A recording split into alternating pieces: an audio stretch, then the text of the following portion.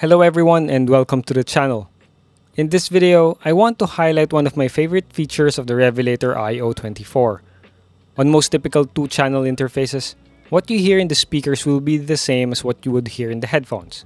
With the Revelator IO24, you have the option to select which mix you want to listen to. This, coupled with the multiple virtual channels, allows for some pretty cool routing possibilities in your DAW. So let's use this feature to set up a Q mix in Studio One. For those who might not know, a Q mix is basically a separate mix that you can send to the musician who is recording, in case they want to hear a different mix to record along to.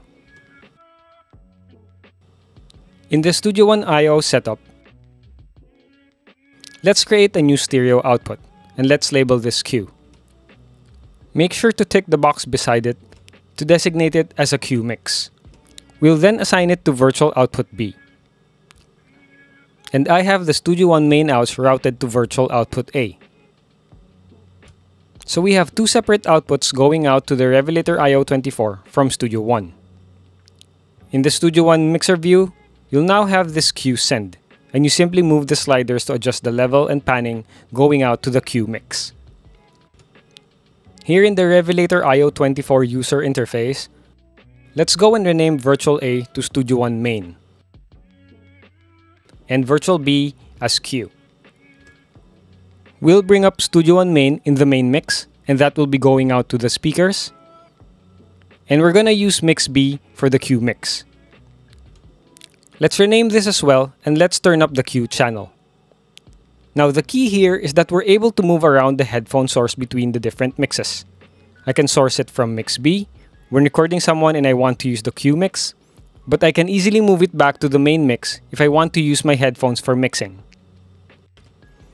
Let's listen to what this might sound like. Let's first set our headphone out source to the main mix.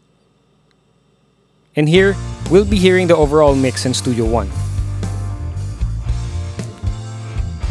Then I'll move the headphone source to Q mix. As you can hear, this is a different sounding mix that we can easily tweak as needed.